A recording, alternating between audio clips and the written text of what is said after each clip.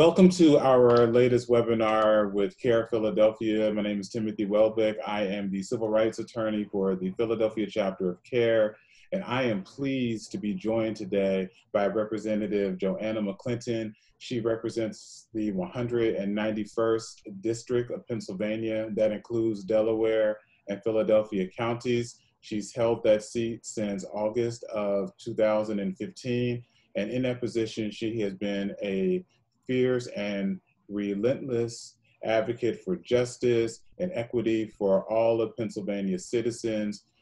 Prior to that, she was an esteemed attorney with public defender, minister of the gospel, and a friend and colleague of mine. And so, Joanna, woman of many hats, thank you for joining us today.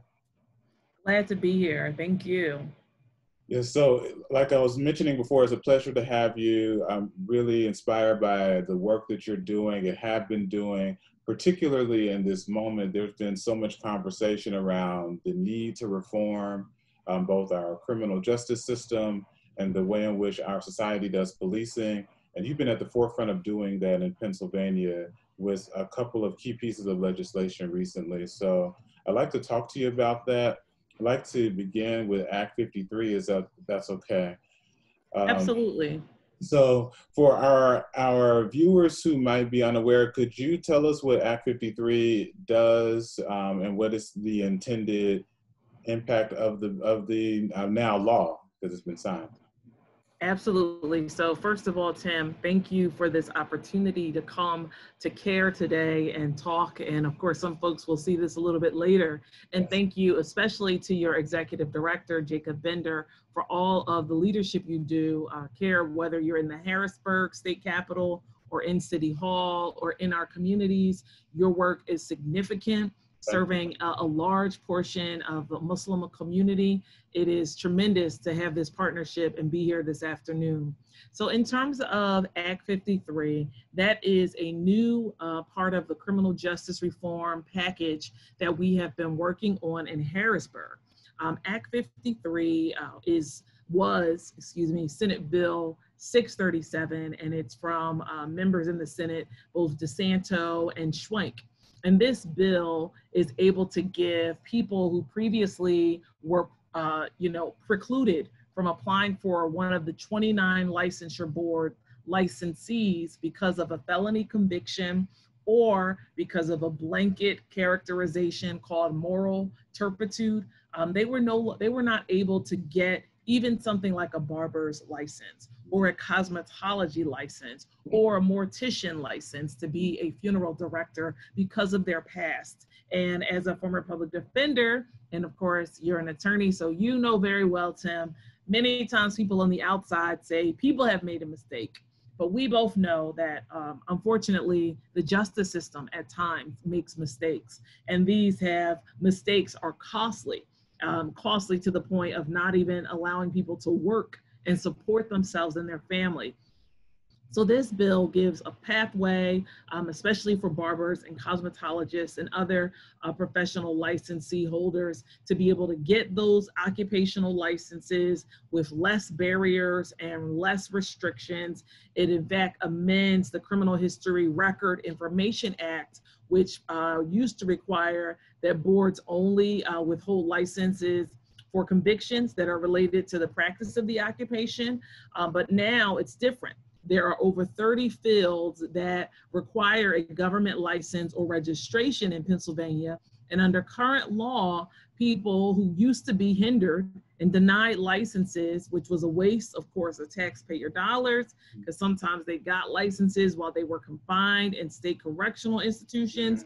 Now they're required to publish regulations and explain how it will be applied in specific professions. So that means that folks who have criminal records, and they are going to now have fair, consistent opportunities and individual considerations in terms of whether or not they can get a license that they're applying to receive.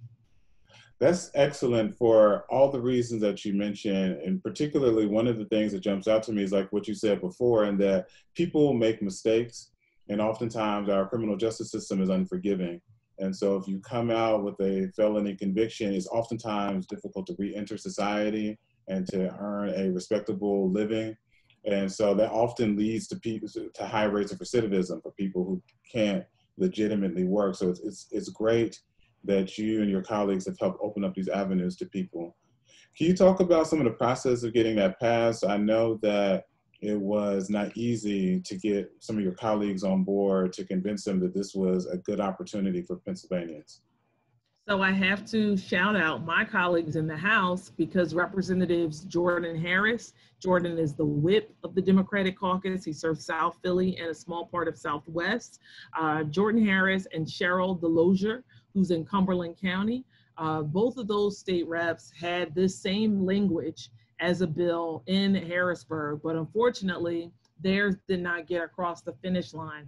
And they introduced it over a year ago. So many times on the outside, our neighbors and sometimes critics will say, oh, they're not doing anything in Harrisburg. But they don't realize what type of sacrifices have to be made. When you have a great legislative idea, all the stakeholders are not going to be supportive. So you have to make the determination of what type of compromises you can make so that stakeholders will support it and so that it will move. Because even when House Democrats are in charge, hopefully in a few months, Hopefully so. We're still going to have to make concessions. We're still going to have to make compromises. And this is one piece of legislation that required a lot of compromise, but I'm so glad it is now law in Pennsylvania. Yes, you and me both, like I said, it's such an important moment for people to be able to re-enter society, because hopefully we will return to this idea of incarceration being rehabilitative and punitive. And so this is a great opportunity to reduce that stigma for people and to just help Pennsylvanians live together more equitably.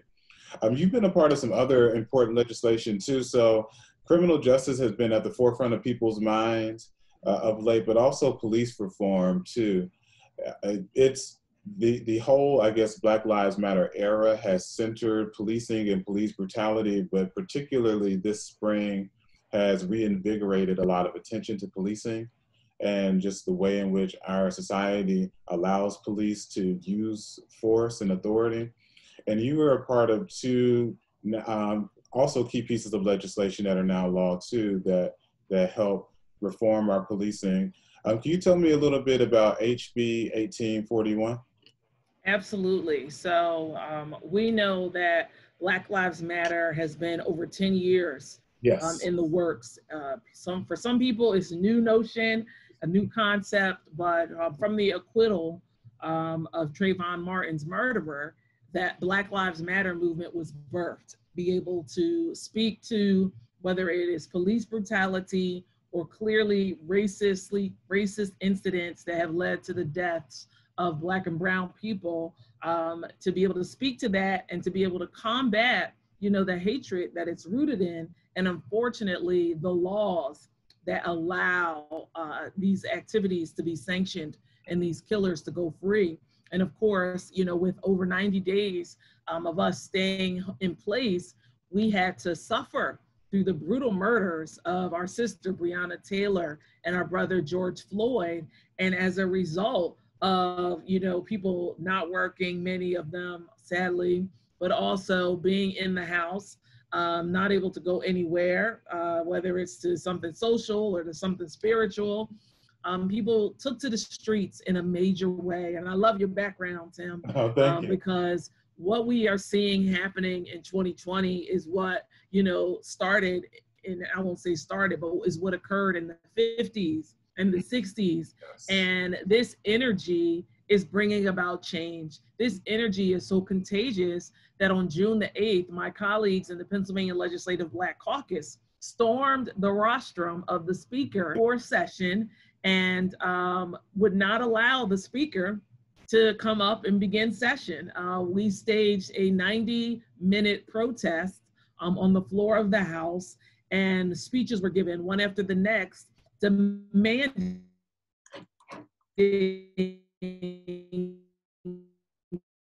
that the Speaker, who's in the majority party, move our police reform bills and two bills. And the first one is House Bill 88, for the first time, a database which requires thorough background of police officers prior to their hiring.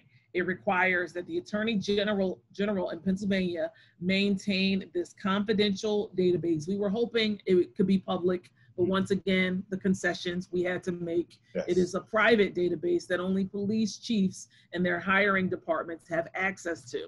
But it will be requiring all hiring police departments in the Commonwealth, and we have over 1,000 because there's so many small towns and municipalities. They have to go through this database. For those who recall, on June 19th of 2018, 16-year-old Antoine Rose was shot in the back by an officer who had just been dismissed from the University of Pittsburgh Police Department less than 60 days before getting hired by another Pittsburgh Police Department, and then unfortunately executing bad judgment, excessive force, and killing Antoine Rose. So we're hoping that this database prevents those types of incidents, because for the first time in Pennsylvania, municipal police departments will have to use it and look and see what's in this officer's work and employment history.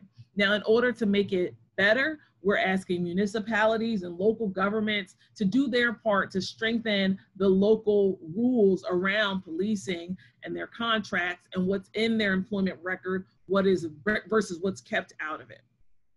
That's really important, and I'm glad that you even put this within the context of the movements towards change, because one of the things I thought about when you and your colleagues staged that protest was that you all were fostering good trouble. And we as a nation are mourning the loss of John Lewis and his towering legacy. And in many ways, you're continuing that by putting yourself on the front line and making sure that the voices of Pennsylvania's most marginalized and vulnerable citizens are heard, and taking different measures to ensure that they're protected. Because you're exactly right. Regrettably, many times when police officers engage in excessive forms of use of force and abuse, they often have a record that predates that. And the complaints of people had not been heard. And so this hopefully will be a means of which to mitigate the presence, I guess, of bad apples, as people like to colloquially say. You also were a part of another piece of legislation too, HB 1910, I think was really important too, talking about officers' mental health. Can you share a little bit about that as well?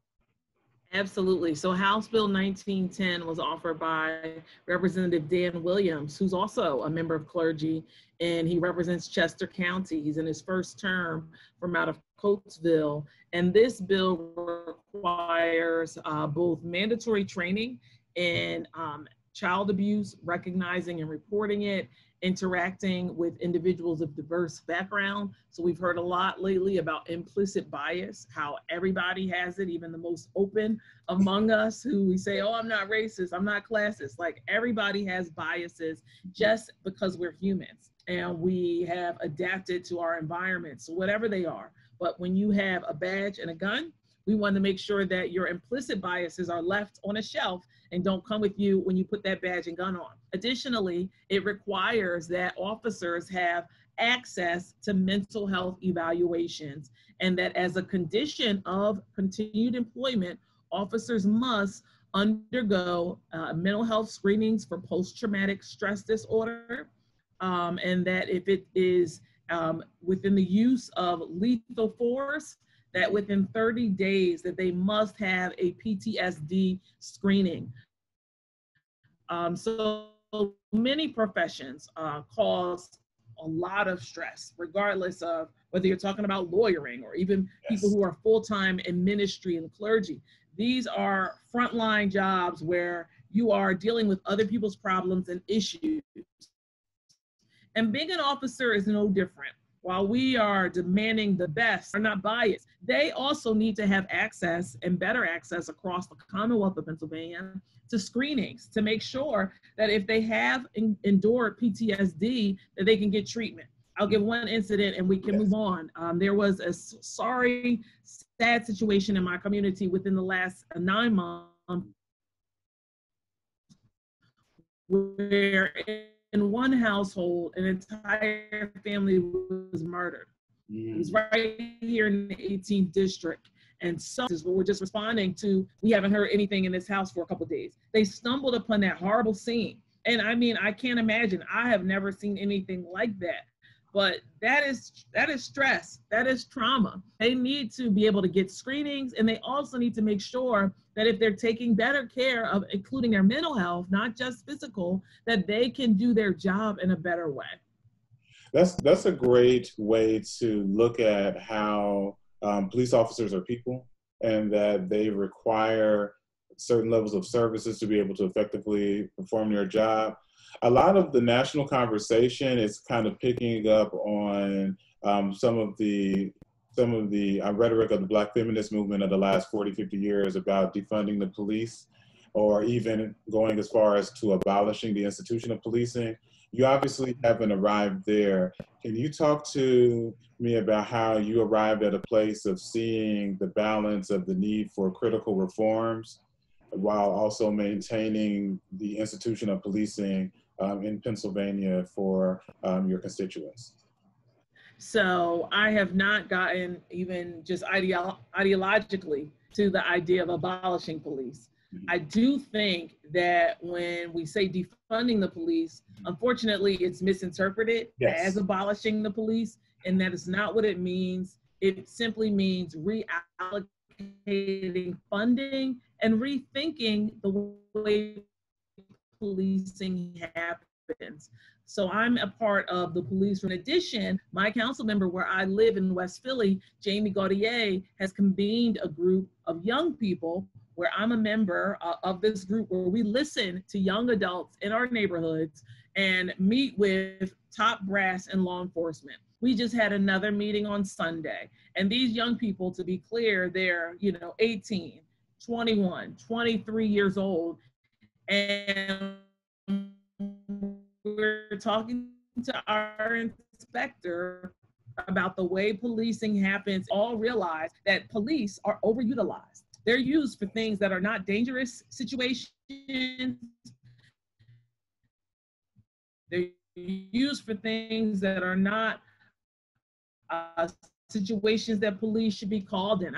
And 4 police had to try to get the windows open just so he could go in the house and hopefully sober up. We don't need police to respond to situations like that where someone is not violent or putting themselves or anyone else in immediate danger. We had a young person share how a police officer arrived to a scene of someone who was having a psychotic break. What if we had social workers, therapists, drug and alcohol counselors able to respond to these situations? So not only can someone get in their house, but they also can know how to lean a little bit less on any substance and be able to stand on their feet and face the storms of life. Because after those officers, got the neighbor in the house, they kept on going for the rest of their calls that night. And who knows what dangerous situation they were delayed in responding to, because they were literally trying to interact with someone who could rethink the way policing happens and be able to change the way our resources are spent, because that is money that could be spent in a better manner. I'm so glad that you clarified that, because many people have trepidation when they hear the language of defund the police, and they don't realize, as you said, it's about the notion of we ask police officers to do too much. If someone breaks into your home, if you lock yourself out of your home, if someone's having a mental breakdown, if you get out of your car, if a homeless person is loitering, people call the same person or the same institution, and it's putting too much stress on police officers. And so there are better means to meet those needs. And one of the things I tell people all the time is we've already defunded the police, and that we have emergency medical training, technicians, I'm sorry. And so like EMTs, the people who drive our ambulances, they're doing the work that we were asking police officers to do in the 70s. And we realize that there's a better means in which to handle medical emergencies and allow police officers to handle other facets of society.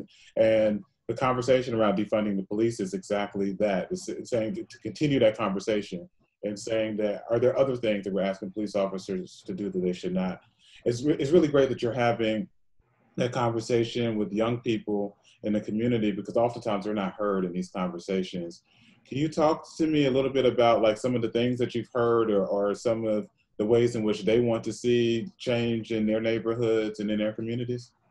So to be clear, this new work group came about because the Sunday of the massive protests, and of course, other people decided to riot and to loot businesses. But that Sunday, I believe it was May 31st, my police captain where I live in the 18th district called me and said, you know, there's some young people who are protesting. They're not causing problems, but the curfew is starting soon and they're telling us we're not leaving.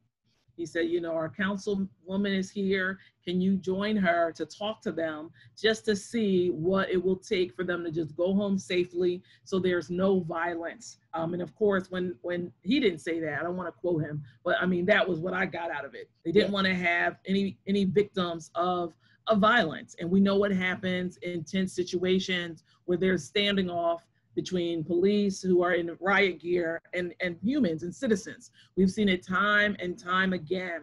And I definitely wanted to avoid that. So when I got to 52nd and Chestnut, where they were, you know, I just started talking to the young people, asking them, why are you all here? What do you want to see happen? What do you want to see as an outcome? And some of them were saying, you know, we want to talk to the mayor. We want Jim Kenney to come here right now. We want him to explain why there's police brutality in West Philadelphia. And they were so passionate and so straightforward, sharing story after story of things that have happened on their blocks or with them, how they've been pulled up, how they've been harassed, how it's not right, it's wrong. And I felt, you know, their fury and their righteous indignation. And so, you know, when I began to continue the conversation and asking them, well, what do you want to be the outcome if we can't get the mayor here tonight? You know, they said, we want to be able to sit down and let our voices be heard. We want a meeting. So I said, well, we can meet, you know. Jamie and I are working remotely, you know, we can do Zoom. We can find a big place to do it in person so we can spread out. And so the next Sunday we had the first meeting and we were at 52nd and Pine in a co-working space where the meeting was, honestly, Tim, 4 hours. Our inspector was there, a deputy commissioner was there, a lieutenant was there, and they literally poured out, you know, their frustration and their disappointment with the way policing happens in Philadelphia. And from that meeting, you know, we decided to take action steps, like what can we do with your voices to influence a change? So we decided to have monthly meetings. And with this second meeting, we decided to make some priorities. So one of them, the young people want to ensure that going forward, and of course these don't change immediately, but you know, Jamie's working on local legislation, I'm working on state legislation, is to change the way policing happens in school. So not having the police arrest our children with all of these incidents. One of the young adults just graduated 12th grade. She's starting college in a few weeks. And she said this school year, one of her teachers accidentally cut her with scissors. She didn't get into how it happened, but she explained that she, at 18, saw the politics of, you're okay, you don't need to press charges, everything is all right, from the teachers and the school administration.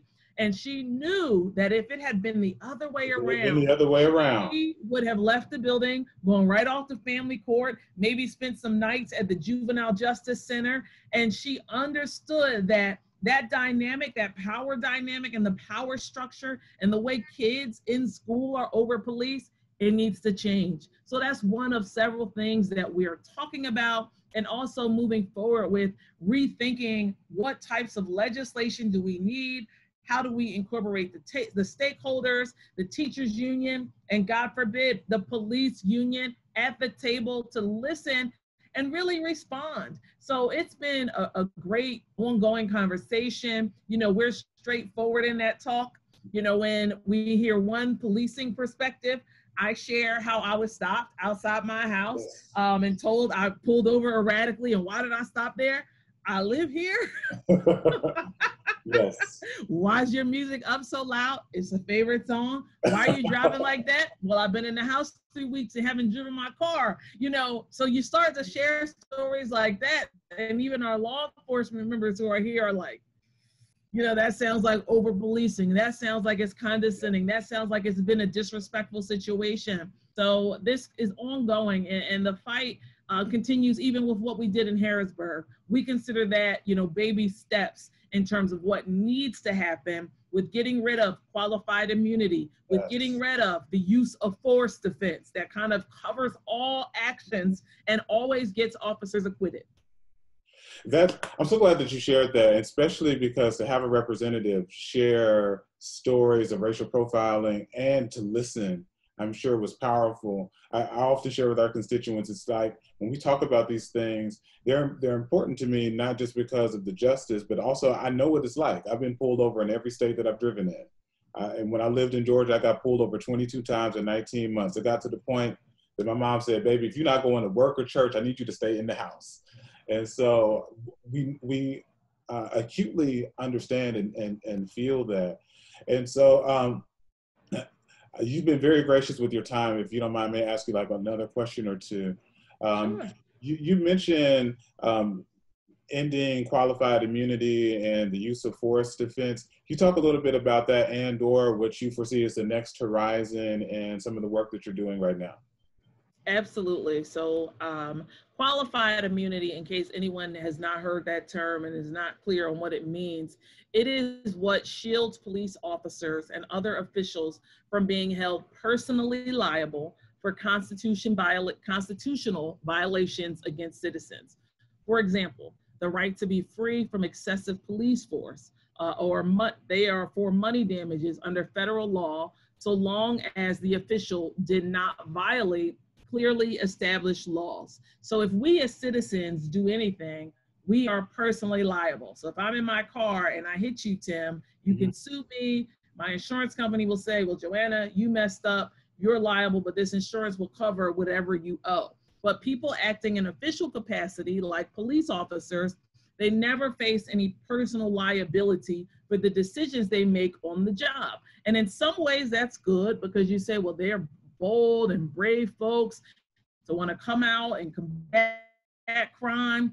But on other ways, when you look at the fact that so many incidents are aggressive, so many incidents are unnecessarily violent, you start to wonder what needs to happen so that we see a little less of that. And I don't mean less of policing, because we need, you know, bad actors to be arrested. We need them to be held accountable. We need them to, as you said, have rehabilitatory time away, whether it's in prison or probation or wherever it needs to be, so that they can get on the right track.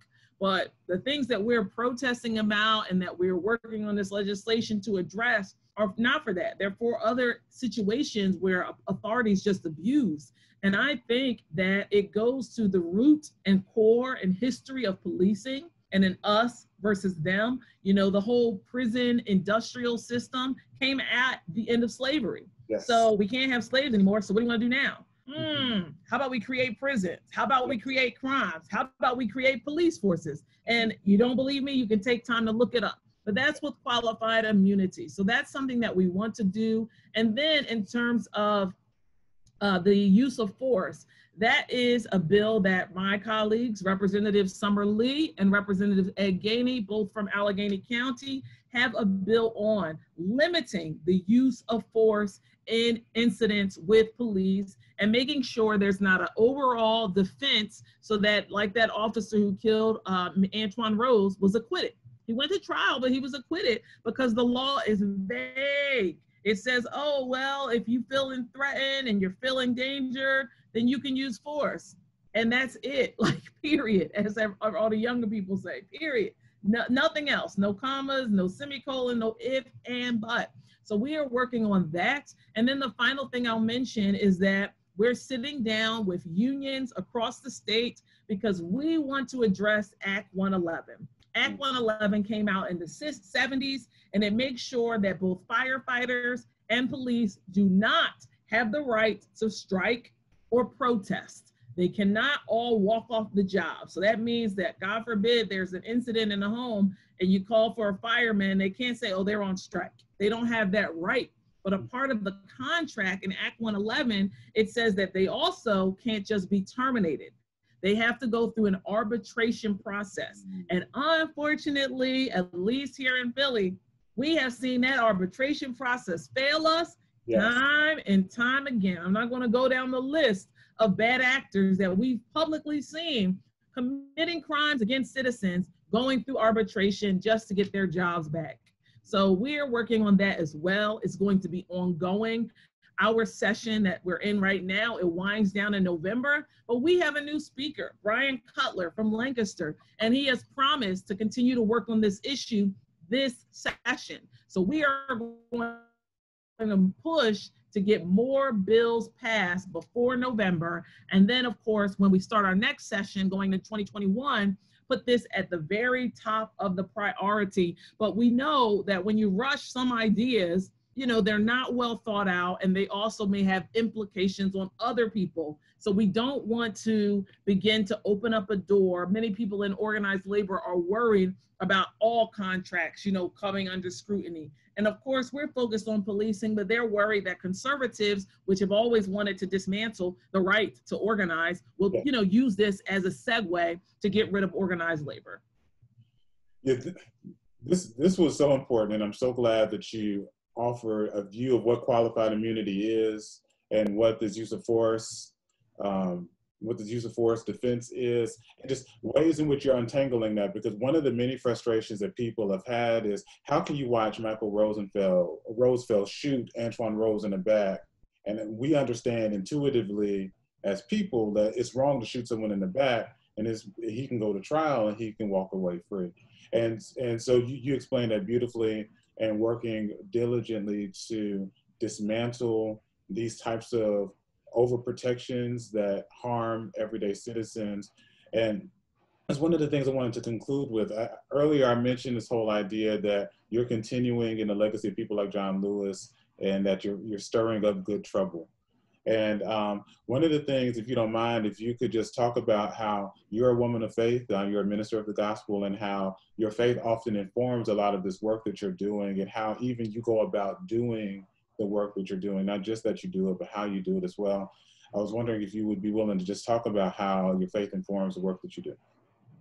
Absolutely. So I am so grateful to be able to be positively influenced and see the impact figures like Congressman John Lewis made in America.